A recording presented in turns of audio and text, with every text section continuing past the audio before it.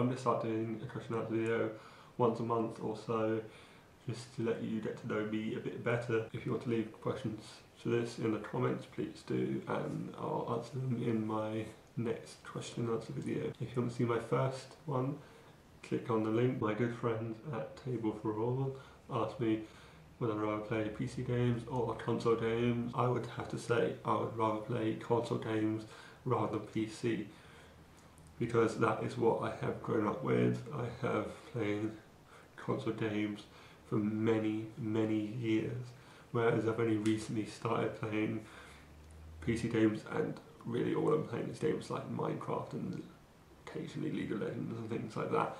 But mostly I still play console games. My friend James Coleman asked me whether I prefer Mac or Windows. Much like console gaming, I've grown up with Windows, and that is what I'm used to.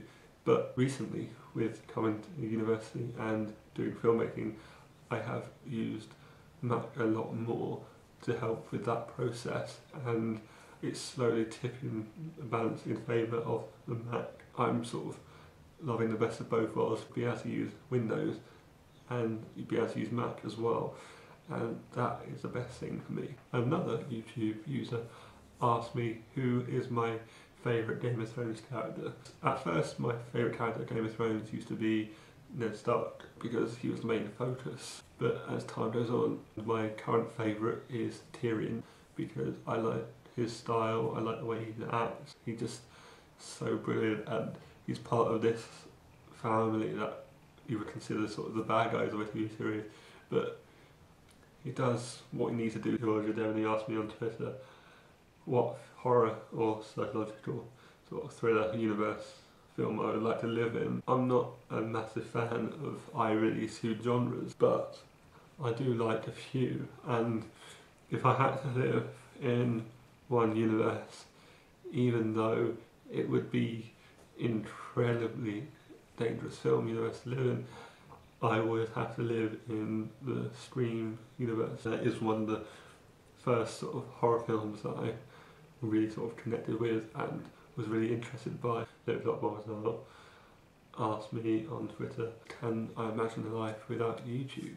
There are many years I've been without YouTube, and it's only been the last couple of years or so that I've been really interested and involved within the YouTube community. So I can easily imagine a life without YouTube. Let me know what you think about that in the comments.